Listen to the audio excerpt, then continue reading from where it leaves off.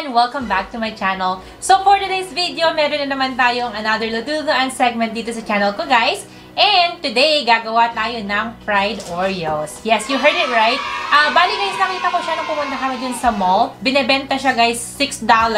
Tapos 5 piraso lang, sobrang mahal. Na-stress ako.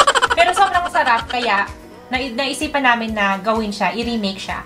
At super dali lang siyang gawin. Ito yung mga ingredients na kailangan natin. Yung gagamitin natin today, hindi tayo gagawa ng anything from scratch.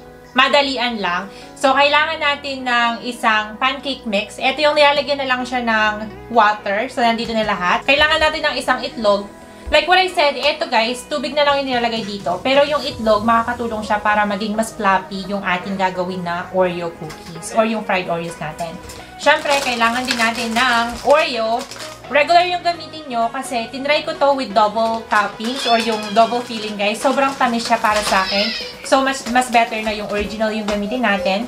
Kailangan rin natin ng tubig syempre. And of course, fried Oreos will not be a fried Oreos without yung ating confection sugar. Eto si Colette, tutulungan niya tayong gumawa ng ating fried Oreo ngayon. And, paborito niya to. Are you ready to start? Yeah. So, we have the steering one. Now we have some Oreos. Let's open it first. Honestly guys, kapag nagluluto naman ng pancake, hindi nyo naman talaga kailangan i-measure eh. Ang goal dito, kapag gagawin nyo, syempre kailangan hindi siya masyadong malabnaw. Dapat malapot ng konti. Do you wanna hold this? You wanna help me? Okay. Yeah. Yes. Thank you, now. You're welcome. That's heavy. So mag-start tayo sa 2 cups. So 2 cups of pancake mix for now. Now it's egg. Okay. Let's cut it right here. Wow. Now, dadagdagan ko siya ng I'm tubig. stirring the egg too. So, start natin siya sa parang 2/3. I Okay. pour it. Okay, you pour it. Okay, Water. now you mix I it. see some water on the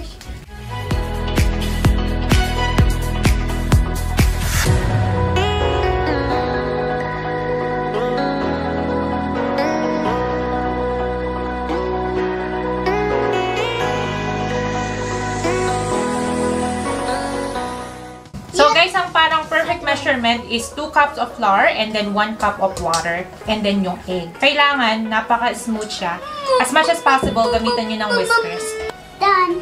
Done. Okay.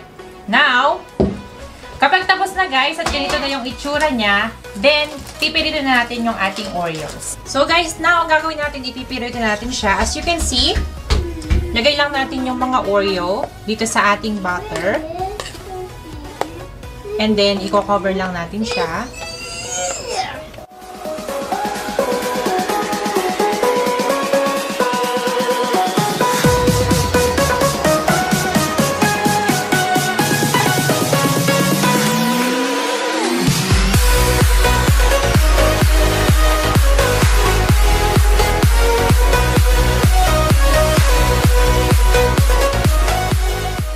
Hanggang mag-turn lang siya ng golden brown.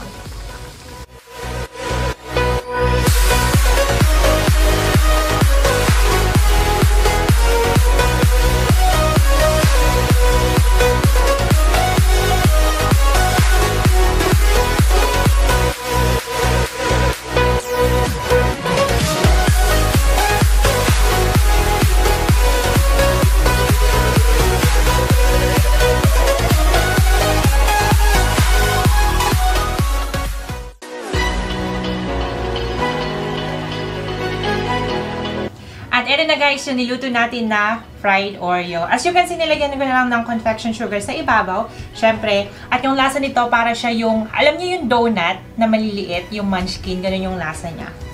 Tikman natin para makita nyo. At yun lang guys, thank you so much sa panonood. Sana nagustuhan nyo yung video na ginawa namin for today. If you haven't yet, please subscribe to my channel. Follow me sa aking mga social media account on Instagram and Facebook. And please pakipollow na rin po ang aking official Facebook page. It's called the Pinay Official. Thank you so much again sa panonood and I will see you on my next video. Bye!